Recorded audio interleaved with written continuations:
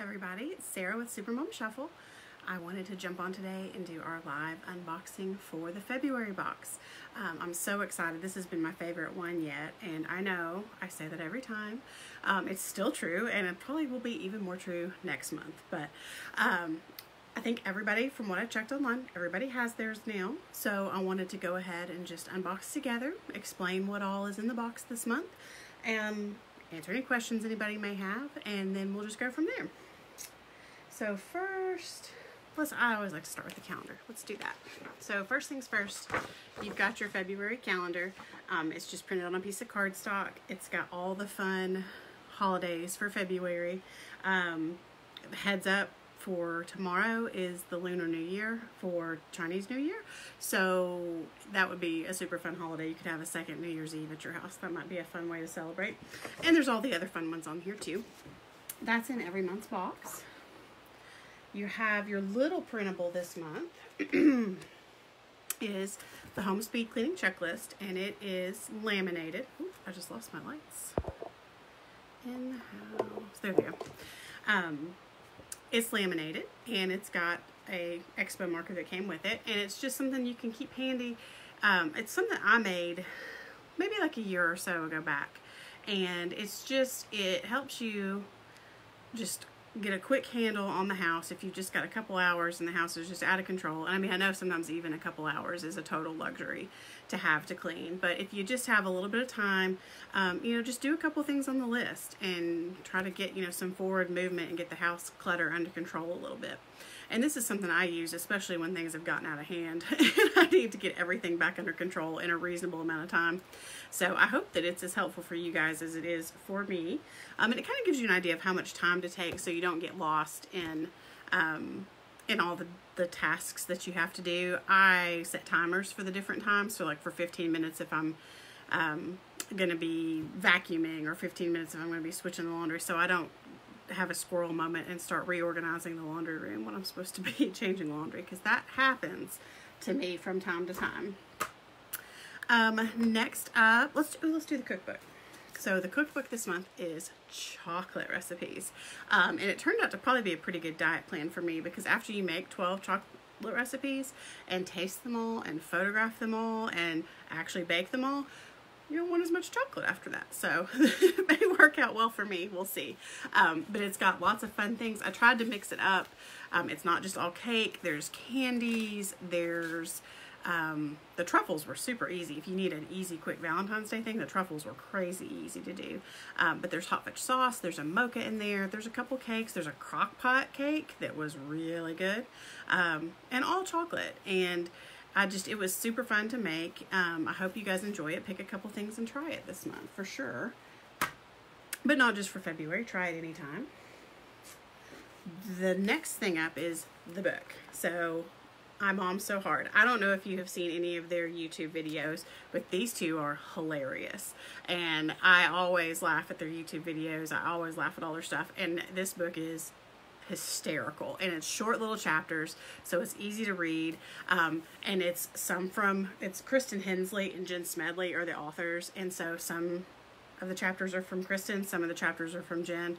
They're all hysterical. I really enjoyed it. I had read it a while back, and I knew when I saw it available that I was going to definitely include it in a Supermom box at some point.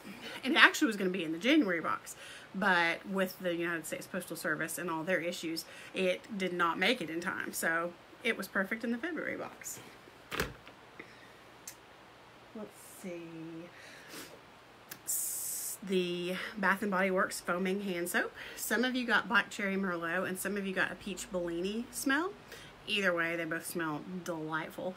And I figure we still can't have enough soap at our houses right now. And I mean, I love their soap. I always have. And I figured if it could be soap that's a little more fun and smells yummy at the same time, why not? Let's see. Next up, oh, the bath salts. These came in sets, so everybody got different smells. There were 6 different ones. This one is the Himalayan sea salt. I have used it. It actually smells really good. Some of them were, I think there was, let's see, there was lavender, there was eucalyptus, there was coconut. One was unscented, and I think one was chamomile, I want to say, the relaxed one. They all smelled really good. They all smelled really good in the box together. So whichever one you got, I hope that you are going to take a nice big bubble bath and put that in there and let it help you out. We all should. I mean, bubble baths are super fun anyway, so we should definitely add that into the mix. Okay, next we have the super fuzzy socks. I've been wearing a pair of these for about a month now that I use when I'm down here working early in the morning when it's cold, and I put them on and they keep my feet so warm, and they're so comfy and cozy and soft. And I really like them. I hope you guys are liking them too. Again, they were mixed colors. You probably got pink, purple, white, something like that. But they were all super, super cute. So soft too. I really liked them. You got a Ghirardelli chocolate. That was just for me. That wasn't on your list. That was just Happy Valentine's Day from Supermom Shuffle. It's chocolate and caramel. You can't go wrong with a Ghirardelli chocolate. They're so good. This is my favorite thing that's in the whole box. And this is the Color Street nail polish strips. And I think my aunt got me these for my birthday last year was how I learned about them. And I am not one to have painted nails, manicured nails. That's not me. I mean, I have to, you know, I'm keeping up with little kids. And so I'm not going to be, I'm washing my hands a million times a day. I don't have time to go get a manicure. That's just, you know, generally not me. But these guys are real nail polish strips. And so I actually think I'll probably do, when I'm done here, I'm gonna log off and do an actual video. I took my nail polish off yesterday so that I can do a video of me putting this on so you can see how to do it. If you don't want to wait for that, the actual website where you can get these is colorstreet.com, and there's videos on that website of how to do this stuff and how to put them on. It couldn't be easier. If I can do it, literally anybody can do it, trust me on that.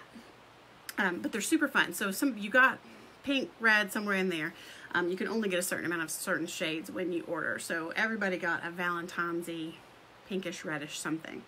But all you do is, it's got the nail file in it that you need, and it's got a little alcohol cleaning pad to get your fingers clean, and that's all you need. You open it up, and you just, you literally peel the strip off, put it on your nail, trim it up, file it off, good to go.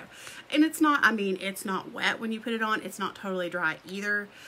You probably, I mean, it's a little tacky, and you wouldn't want to go, you know, folding laundry or anything like that immediately after you do it for like an hour or so. My favorite way to do it is I'll do it after the kids go to bed, and I'll just put on some kind of movie, probably a Hallmark movie, because we all know I love a Hallmark movie.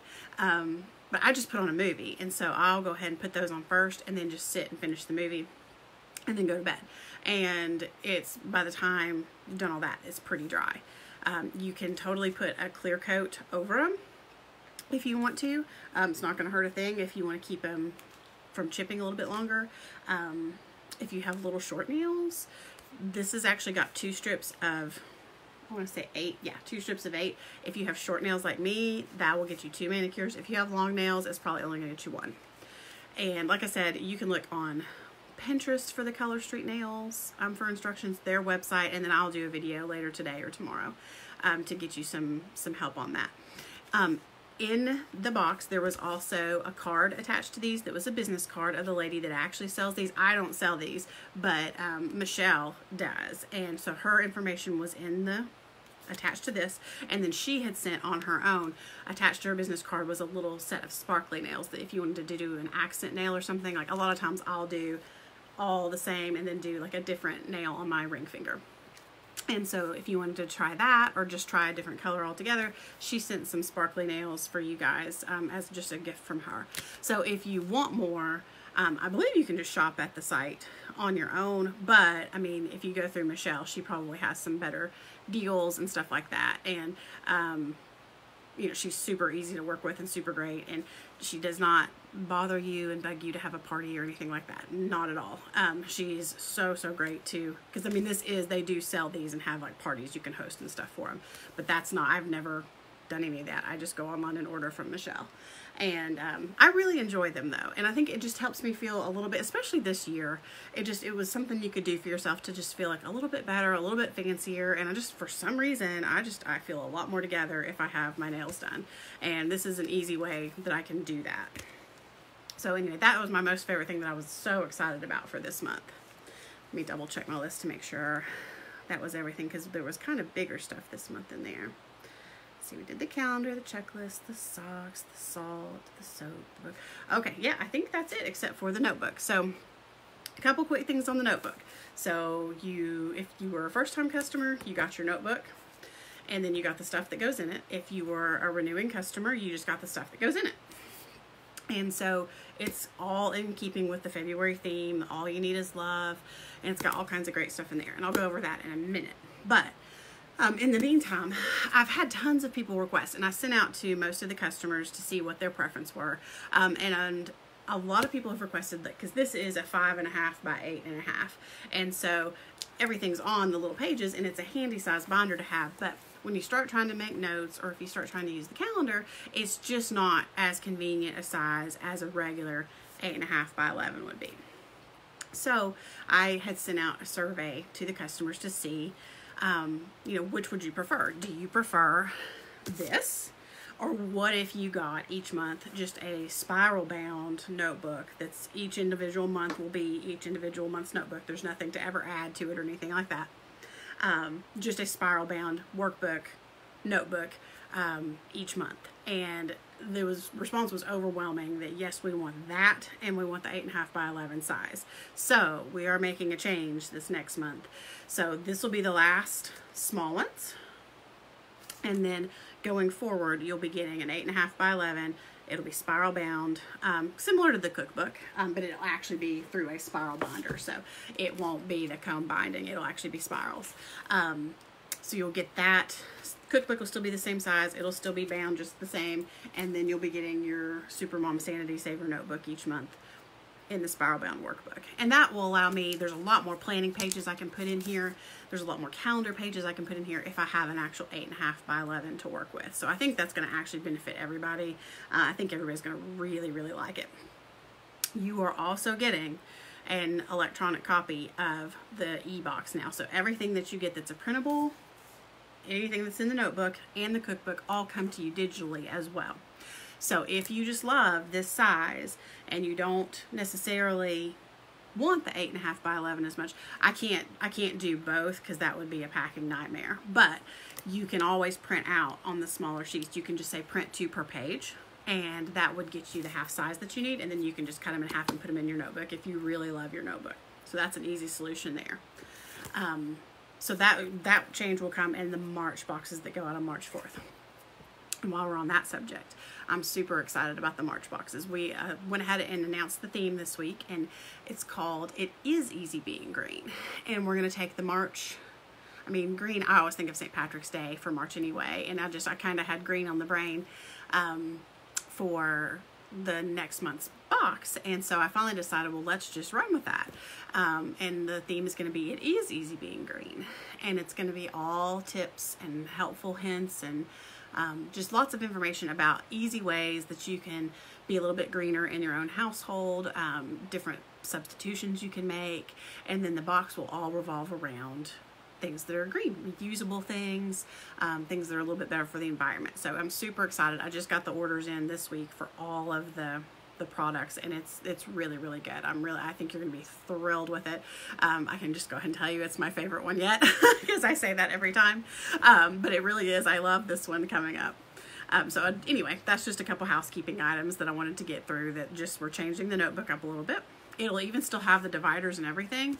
It's just gonna be a little bit bigger so you can use it a little bit easier. And then the next month's box. So back to the actual notebook for this month. The theme is All You Need Is Love.